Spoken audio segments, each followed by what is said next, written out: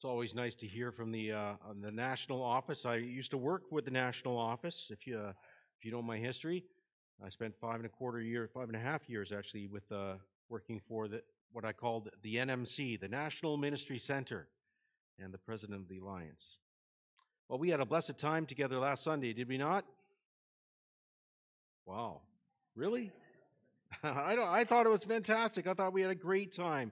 We had a baptism. We had someone else step into membership here. We had a wonderful time of worship. We had a clear presentation of the gospel of Jesus Christ. And we looked at 3 clear signs by which we might know beyond a shadow of a doubt that Christ is risen from the dead. Glory to God. You know, we had 132 people here on Sunday. Praise the Lord. Praise the Lord for those who came forward to mark Easter Sunday as a day they recommitted themselves to Jesus Christ. And then yesterday, 19 folks came out to go on a prayer walk to cover our community in a canopy of prayer, which is key. If we want to reach the community, we have to pray for the community. These are significant advances in the kingdom of Jesus Christ. God is at work. God is at work, and we are grateful. Amen? Amen. Well, speaking of work, I'm going to start with a public service announcement, and that's that if you looked at the calendar recently, you know that April 30th falls on a Sunday, which means you have exactly 2 weeks today to file your taxes. Just in case you didn't know, you've got 2 weeks today to file your taxes, and because that day is a Sunday, the Canada Revenue Agency official website says that your concern is going to be considered on time if it is postmarked on or before the next business day.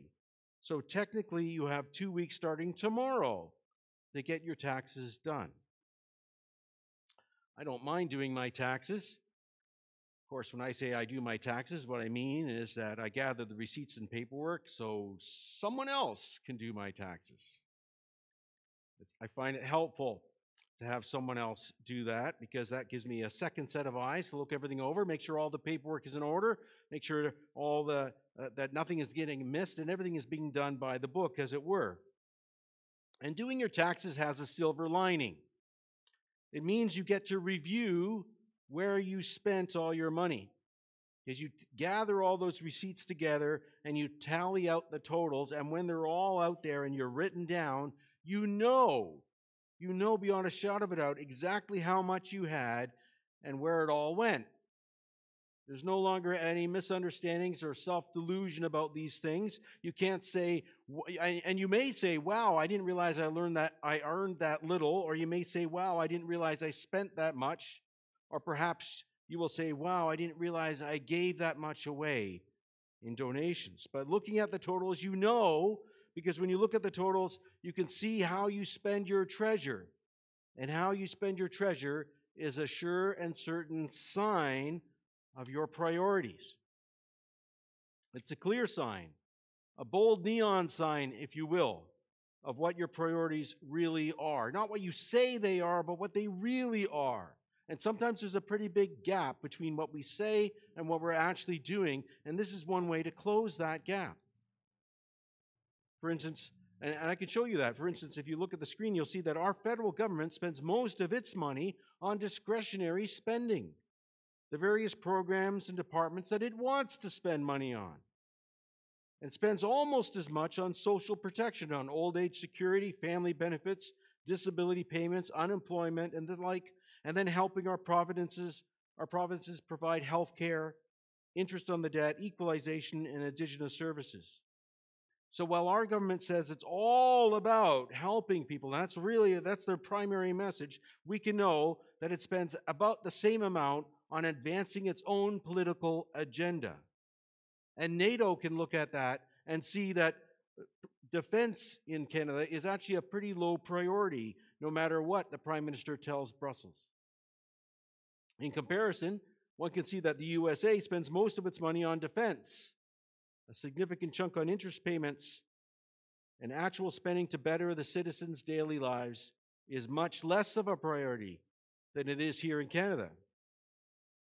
Just looking at how we and our neighbors spend money gives us an instant visual understanding, an instant impression of how our cultures differ. How nations spend their treasure is a sign of what their priorities are, and how we as households spend our money is a sign of our priorities, of how we want to manage things. And if how we manage our money demonstrates that, then friends, how we spend our time, much more so. Much more so. Because money can be printed by governments, and money can be made by you and I through all sorts of different kinds of work, things that we do. But time cannot. Time cannot. And therefore, time is of much more value, and it's therefore all the clearer a window into our priorities. Today we're going to start a brand new series. We just finished the book of James, gaining what it means to have authentic faith, and we've recommitted ourselves to Christ through the preaching of the deity and of the death and of the burial and the resurrection of Jesus Christ through Easter. And what remains then is how to live out our faith in Him. And that's what this next series is going to be all about. Making God's priority our priority. Making God's priority our priority. Because we belong to Him. We are His people, sacrificed by His blood. His blood shed for us on the cross. And He is our Lord. He's our sanctifier. He's our healer. He's our Savior. And He's our coming King. And therefore, because He is our Lord, we want to honor Him by making His priority our priority. That's how we know He's our Lord. So that when we see His face, we will know His joy. And I want to say that again, because if you're taking notes today, you want to write this down. We honor Christ as our Lord by making His priority our priority, so that when we see His face, we will know His joy. After all, that's what it means to be His disciple. A disciple is one who seeks to be like their master, not just in character, but also in action. We want to have the same priority that Jesus had, a priority that all who read the Scripture can know, because all the Scripture speaks of the priority of Christ, the reason He came, the reason He died, the reason He was buried, and the reason He rose again, and that is to save lost sinners, to rescue the perishing. The challenge we have, then, is translating His divine purpose into human context. Because that's how God did it. How do we do it? We don't have all of His limitlessness. We don't have all of His resources. We don't have all of His power. How do we go about that same purpose? And to that point, countless books have been written, countless seminars have been assembled, countless PowerPoints and teaching tools have been adapted, and I have no doubt that here, from this pulpit at Kingston Alliance, many sermons have been directed to this very point.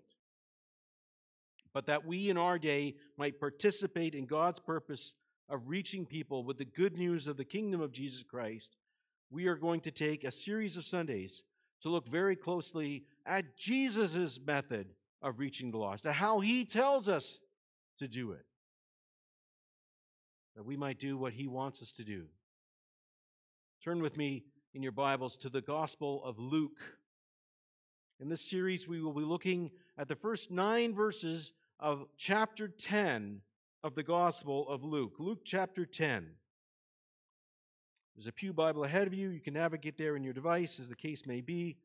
And as you turn there, let us commit this again to the Lord in prayer. Father, now we open your word. We've been talking to you in prayer. We've been worshiping you in song. We've been speaking of you and thinking of you and setting aside all the things that are happening in the week that you might be our focus today. And now that you are our focus, and now that you have our attention, Father, speak to us through your word. For your word ever speaks clearer than anything. Father, there it is, black and white, what you would want to communicate to us. Father, let us hear that. And let us hear from your word, the Holy Spirit speaking in alignment with your word to our very hearts. Lord, that we would leave here different people than who came in.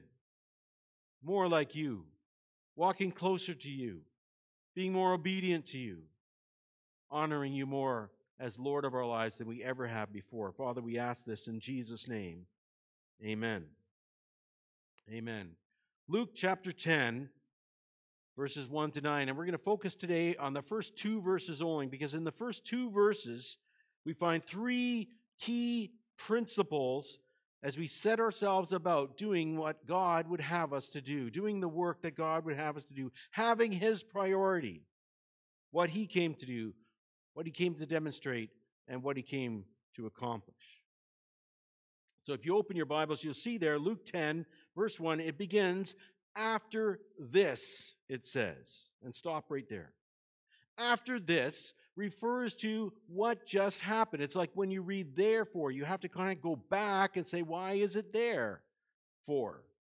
And if you glance up into chapter 9, starting in verse 57, you can see what just happened. And so though we're going to focus on Luke 10, verses 1 to 2, in today's message, let's go back and start reading in verse 9, verse 57, chapter 9, verse 57, that we might capture the context in which Christ is speaking to us. Luke 9, starting at 57. As they were walking along the road, that's Jesus and his disciples, a man said to him, I will follow you wherever you go. Jesus replied, foxes have holes, birds of the air have nests, but the Son of Man has no place to lay his head. He said to another man, follow me. But the man replied, Lord, let me first go and bury my father. Jesus said to him, let the dead bury their own dead, but you go and proclaim the kingdom of God. Still another said, I will follow you, Lord, but first let me go back and say goodbye to my family. Jesus replied, no one who puts his hand to the plow and looks back is fit for service in the kingdom of God. And Jesus said all this before we get to our study passage. There's three separate but related conversations that happen, and they're put there for a reason. And if we look back, if we stand back from the Scripture and we get a bird's eye view, we can see how this context sets up our study passage. Because when you pull back and you see the big picture, you realize that Jesus has been calling people to himself. He's been gathering disciples to himself. And he's been calling them to have the same priority as he did, to engage in what he was doing. But some were making excuses. They had reasons, good reasons for having different priorities. The first fellow there reasons that his own comfort is a good reason. He was expecting that if he follows Jesus into the work, he would find himself resting easy. Didn't Jesus say, my yoke is light and my burden is easy? But Jesus warned him, it is not always going to be comfortable. The second fellow reasoned that circumstance is a good reason to delay going into God's work. But Jesus said that God's purposes have to have priority. If they don't have, well, then you simply have another priority, don't you? You don't have his priority. And the last fellow here reasons that family commitments are a good reason to delay or at least interrupt the work.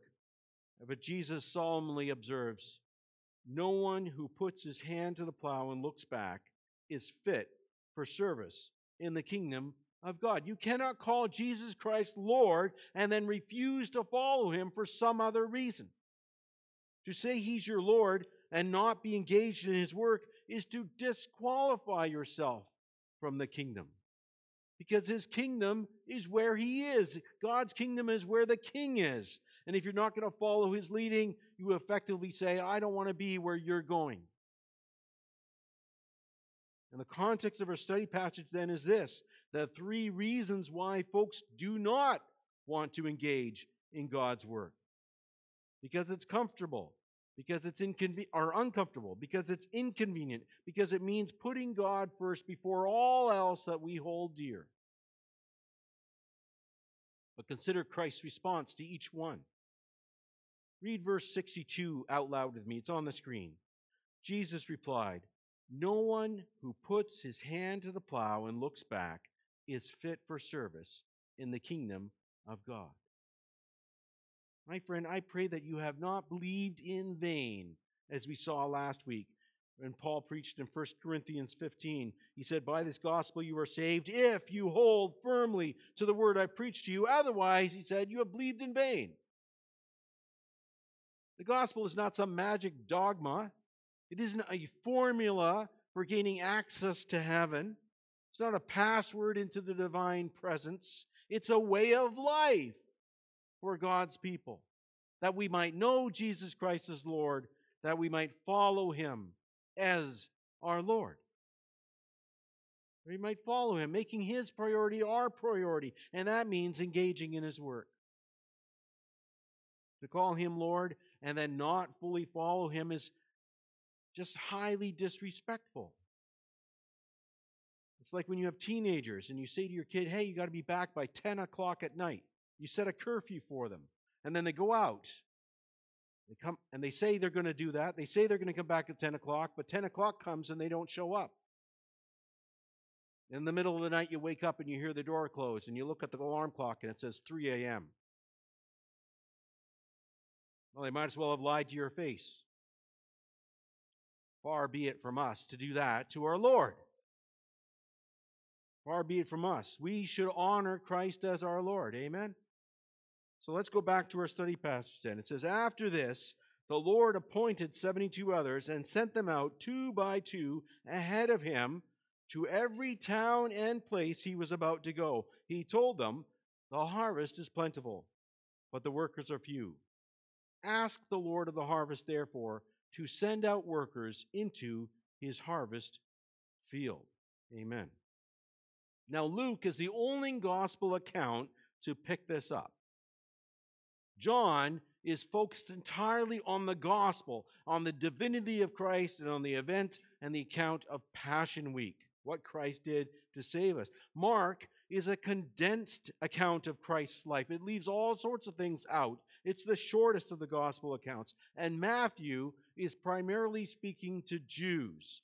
So he's careful to mention that Jesus had earlier instructed the apostles to do a similar work among the Jews, but he leaves out the Gentiles. And Luke recorded that earlier sending out of the apostles in Luke chapter 9. But Matthew condenses the sending out of the 12 apostles with the sending out of the disciples. Matthew 9:37 says, then he said to his disciples, meaning the 12 apostles and the disciples, the harvest is plentiful, but the workers are few. Ask the Lord of the harvest, therefore, to send out workers into his harvest field. And you know what? Matthew is not wrong in condensing these two accounts, because apostle or disciple, the work starts with the same command. The work starts with the same command. And do you know what that is? It is because, well, not all disciples are apostles, all apostles are disciples, and all are appointed to the work. Let me say that again. Not all disciples are apostles, but all apostles are disciples, and all are appointed to the work. You and I might not be an apostle the way Matthew and John were apostles, but you and I are disciples the way Luke and Mark were disciples. An apostle and disciple both are appointed to the work. Both. Both are appointed to the work. The office of your spiritual gift does not lead to your assignment. Your assignment leads to your spiritual gift. You get that? Don't get those two things backwards. All who call on Christ Jesus as Lord are appointed to the work of Jesus Christ. That's why God doesn't instantly transport us to his domain. Otherwise, someone would say, hey, pray with me to receive Christ. And they would pray with you and then poof, they'd be gone, automatically brought to the presence of the Father. Why would you stay here? Unless God has a reason for you to stay here. And that reason is his work. If that wasn't part of being a disciple, folks would be saved and they would be gone unless they were apostles. You may well say that you're not an apostle, but you are a disciple, yes? Yes? Yes! If you call on Christ Jesus, you are a disciple of Christ Jesus, and you're appointed to the work. That doesn't mean that you try to educate yourself into becoming an apostle. You cannot do that. The office we have is appointed to us, and the work we have is appointed to us. The first may differ, the latter does not. Friends, it is not God's plan that everyone become a pastor or everyone become a full-time career missionary. Because Jesus picked a limited number of apostles, but he accepts an unlimited number of disciples. An unlimited number of disciples. One commentator I read this past week had a very keen observation. He noted that when Jesus sent out the 12 apostles in Luke 9 and Matthew 9, Jesus sent them out, the apostles, to retrace his steps. He sent them to the people of Israel to gather in the harvest that he himself had already sown. In fact, he warns them not to go to the Gentiles at all. But in Luke 10, Jesus sends out the disciples to prepare for his arrival. And that's a key difference. That's a key difference. Reverend Michael Wilcock noted, he said, many may feel that while following is within their capabilities, within their wheelhouse, as disciples, they can do that. Heralding is only for those who are especially gifted, like the apostles. But Michael says that this text here in Luke contains more than one hint that every Christian is expected to do both. In the first place, there is probably symbolic meaning in the number of disciples sent out, because already Jesus had commissioned the 12 of his many disciples to be leaders of the new people of God. And if this number is meant to correspond to the 12 sons of Jacob, the other would be significant in a similar way. And 70 was the number of Jacob's family when they went down to Egypt. It was the number of the representative elders when they journeyed out of Egypt. And I would also say it's also the number of the table of nations in Genesis 10. But Reverend Wilcox says, we might distinguish between the two symbolic numbers by saying 12 is the patriarchs of Israel, that's the apostles. The 70, the people of Israel, is the church in general. And the marching orders for the 70 are by their very nature then applicable for every Christian. Listen, exceptional people are not required. It is the message they carry and the driving power that carries them that is exceptional. Praise the Lord. Friends, if you know Jesus Christ, you have a divine mandate. A divine mandate.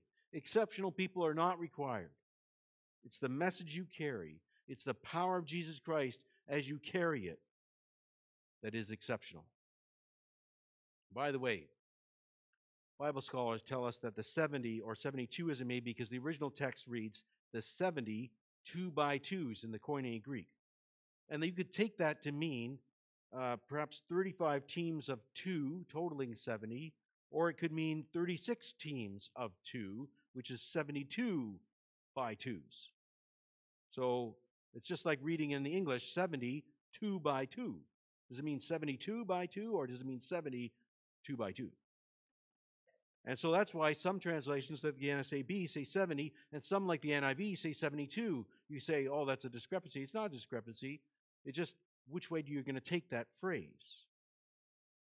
But Bible scholars say that these teams were sent to the eastern side of the Jordan, to the many towns that Jesus would shortly visit on his final trek to Jerusalem. And that's a key difference between this account, sending out the disciples, versus the early account, sending out the apostles.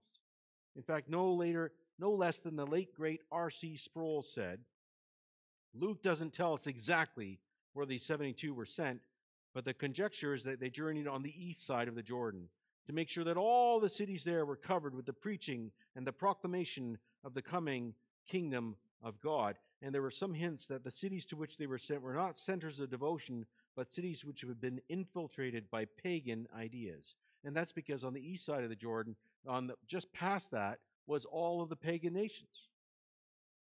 The towns these disciples were sent to are a whole lot like Kingston, full of secular folks, full of Gentiles, full of people who do not yet know God Most High, people outside the kingdom of God. And yet, though they are sent to secular towns, one might know that the Lord meant for them to have an abundant harvest. Look at verse 2. He told them, the harvest is plentiful, but the workers are few. Ask the Lord of the harvest, therefore, to send out workers into his harvest field. The harvest is plentiful, Jesus says. I want you to think about that. When Jesus looks out over Kingston, when he sees Amherstview and Bath and Eastview and Grananoque, or when he looks out over Odessa and Sydenham and over Inverary and Charlotte Lake and all of Frontenac County, he says, the harvest is plentiful. The harvest is plentiful. It's not meager. He doesn't say, oh, it's barely worthwhile. Should probably not go there. No, he says it's plentiful. It's ready to be harvested. It's not barely out of the ground yet. You know, right now, if you drive by a farmer's field, you might see some winter wheat coming up, but it's barely out of the ground. Jesus says, no, this harvest is ready. This harvest is plentiful. Friend, we have to stop with the scarcity mindset when it comes to sharing Jesus Christ. People will tell you that no one wants to hear the gospel nowadays, and that's not true. People are actually hungry for the good news. In fact, just last week, the National Post, a totally secular newspaper, reported saying a curious demographic trend in Canada is that spiritual or religious belief has persisted despite the famously steep decline in church attendance and formal religious observance. That's a secular newspaper telling us that people might not be coming to church, but they're hungry for God and they're hungry to grow in their knowledge of God all the same. And that just lines up with Scripture. Because Jesus said the harvest is plentiful. And he ought to know he's God after all. The second member of the Trinity, which means the truth of the matter is that the harvest is plentiful. Therefore, if we are not reaping a plentiful harvest, the fault is not with the harvest. The fault is not with the harvest. The fault is must be with the harvesters. If you're a farmer and you know the harvest is ready, and you know you can see the field, you can say, look at this vast field, and look at all this grain, it's ready to come. And yet your workers come in and say, oh, there's hardly anything there. And they have not even a third of a sack of grain after 2 days of work. You say to yourself, wow, something's wrong. Something's wrong. Either they're not going about the work, or they're going about it erroneously. But glory to God, such things can be resolved by following Jesus' direction. Such things can be resolved by following Jesus' direction. And that's exactly what we're going to do in this series. We're going to follow Jesus' direction. We're going to understand how to engage in the work, the way Jesus wants to engage in the work, the way he tells us to engage in the work. And that direction starts here in verse 2. Ask the Lord of the harvest, therefore, to send out workers into his harvest field. Our part in the work of Jesus Christ, hear me now, our part in the work of Jesus Christ starts in prayer. It starts in prayer. The Greek word Jesus used there is theome. It means ask, request, plead, entreat, petition. Ask, request, plead, and entreat the Lord of the harvest to send out workers into his harvest field. And yet, even as we think about that, something within us rises up to object. We say, hold on here, Marcus. What are you saying? Are you saying that Jesus wants us to plead with Jesus to do what Jesus wants to do? How does that make any sense? Why doesn't Jesus just do whatever pleases Jesus? Why would he even mention it to us? And why would he ask us to plead with him to do what he wants to do? It's a legitimate question. One could say, well, why didn't Jesus say, hey, go into the harvest field? Why didn't he just do that? Well, friends, aside from the fact that he does that, if you read into the next verse, you'll see that he does, and we'll cover that next week. But I want to see that he asks us to stop and pray first, and I want to shine some light here on why he commands us to do that, to pray that he would send people first. Why would he do that? Why would he ask us to pray first? Well, turn with me to Genesis chapter 3. Way back at the beginning of the Bible. Way back at the fall of mankind. Recall that Adam and Eve had done precisely what God told them not to do in eating from the tree of the knowledge of good and evil. Genesis 3 verses 8 and 9 say, Then the man and his wife heard the sound of the Lord God as he was walking in the garden in the cool of the day, and they hid from the Lord God among the trees of the garden. But the Lord God called to the man, "Where are you?" So God comes along near to where Adam is. All knowing, all wise, God Most High comes along near where Adam is, and he calls out to Adam, "Where are you?" And on the surface of it, well, I don't want to call it a silly question because it's God's question. And I don't want to question God's question, but surely God Most High knows where Adam is. Surely he knows that. It's like when you play hide and seek with your kids and you see feet sticking out from behind the drapes, and yet you say all the same, "Oh, where are you? I don't know if I can find you," and yet you can see their feet right there. You know exactly where they are. Only the Lord here is not playing a game. This is very serious. But the principle is the same. The question is not for God's sake. God asked that question for Adam's sake, not for his sake. It's so Adam and Eve will use their newfound knowledge of good and evil. So they'll apply the skill they just illegally acquired and realize that now they're apart from God.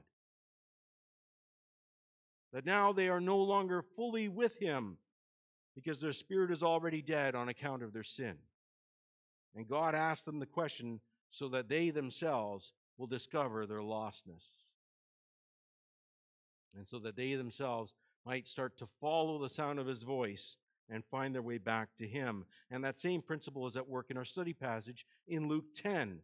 The Lord tells us to ask Him not for His sake, but for ours.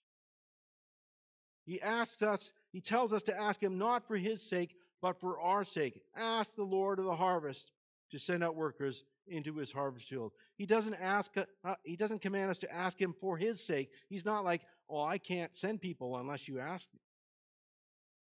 No, He commands us to ask Him for our sake. Because, and I believe the Lord would really have us get this, because prayer is the primary way to reach the lost, the premier way to reach the lost, and the precondition to reaching the lost. You can't reach the lost apart from prayer. It's the primary way, and that all can do it. All can do it. It's like prayer walking. When we did this yesterday, the first thing I said is that anybody can prayer walk. A 4-year-old can walk and talk to God at the same time. And all can pray. Kids can pray. The physical and mentally challenged can pray. Even those suffering immobility can pray. All can pray. The young can pray. The old can pray. The healthy can pray. The sick can pray. We can all pray. We can all entreat the Lord. We can all call on Him in prayer and ask Him to send workers into His harvest field. And in praying for others to go, we partner with those others to reach the lost. When I pray for the lost of Kingston, I am joining my voice to everyone who prays for the lost of Kingston. I'm asking the Lord for the same thing they're asking for. And when God answers my prayer, He answers their prayer at the same time. I'm not just praying with myself, but I'm praying with others in the Kingston Ministerial, others in the men's Thursday morning prayer group, others whose names I do not yet know, who pray for the lost of Kingston, with everyone who's running and praying for an Alpha in our city, with others who go to myriads of churches here in Kingston and lift up the lost of our city, the tens of thousands of folks who are here in Kingston and yet do not know Christ as their Savior. So prayer is the primary way because all can do it, and because in doing so we partner with others. It's also the premier way. It's the best way to reach others. It's the best way because Jesus Himself said, "No one can come to me unless the Father who sent me draws them, and then I will raise them up on the last day." Salvation from our perspective is a personal decision, a private decision. It's just our decision. But from God's perspective, from His vantage point, beyond our space and beyond our time, it is not just that. Reality is that He also draws them. In fact, they only come to hear the gospel because he loves them enough to send them others to preach the gospel. Because he loves them enough to arrange their circumstance so they can hear the good news of the kingdom. Because he loves them so much that he wants them to hear the gospel again and again and again and again. And in his sovereignty, he proposes to answer that prayer. He purposes to answer that prayer so that those who pray might gain fruitfulness by their prayers and no reward in eternity for having prayed. Therefore, prayer is the premier way. And I want us to hear this. Prayer for the lost is the most spiritually profitable thing we could possibly do. The most spiritually profitable thing we can do.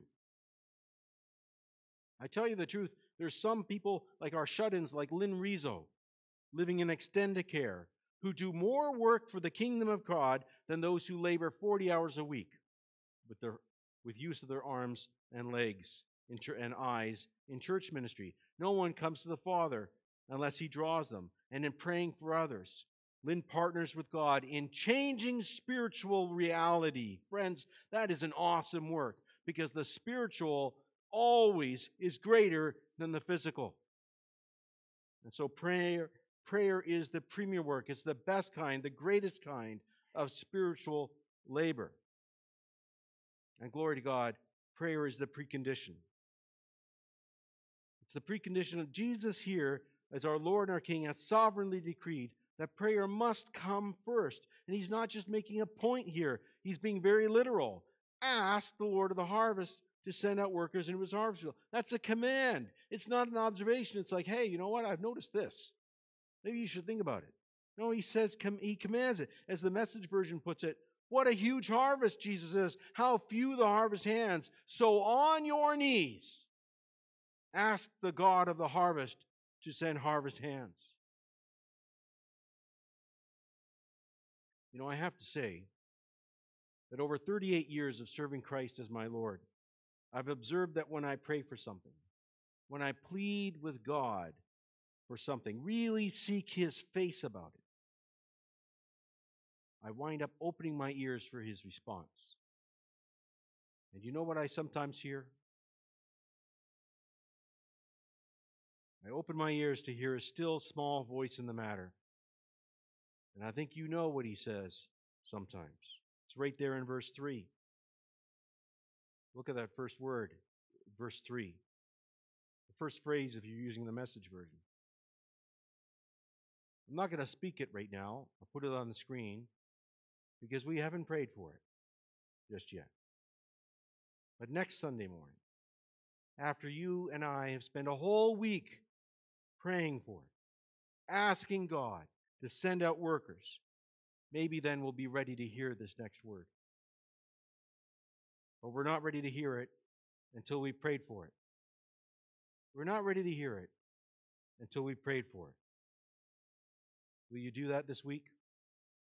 Will you take some time out of your schedule? Will you open your phone, look at your calendar, and book some time to pray for workers here in Kingston and outside to the far places of the world? You can do that, you know. You can set an alarm on your phone for 10:02, and every 10:02, whether that be in the morning or the evening, you can remember, oh yes, Lord, send out workers into your harvest field.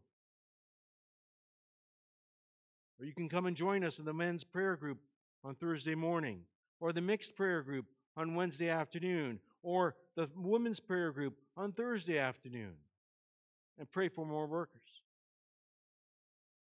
And later this month, on the first Saturday of April here, we are going to host a vision camp with Eastgate Alliance and InterCP, a one-day training seminar for those who are going to go to the far-off places. Friends, that's right on your church bulletin. Circle it. Plan to be here. It's a great opportunity, not just to listen into the seminar, but to sit in the back and pray for everyone else there, for the workers who are being sent out into the harvest field. So come that morning or come that afternoon, come that whole day and pray for workers. We can do that much, can we not? we can pray for them. So there's 3 opportunities to act, 3 opportunities to put this message into action. And I'm going to ask the worship team to come up now as we close in prayer. Father, you've given us, again, a very practical message. A very practical message. And Father, you are setting us up, just as we began this year off, the beginning of January, and you gave us this word, that this year, 2023, should be the most spiritually profitable year we've ever had. That we should see more answers to prayer and live more of the Christ life than we ever have in our whole lives. That's why you made this year. That's why you give us this day. Father, we want to participate in that.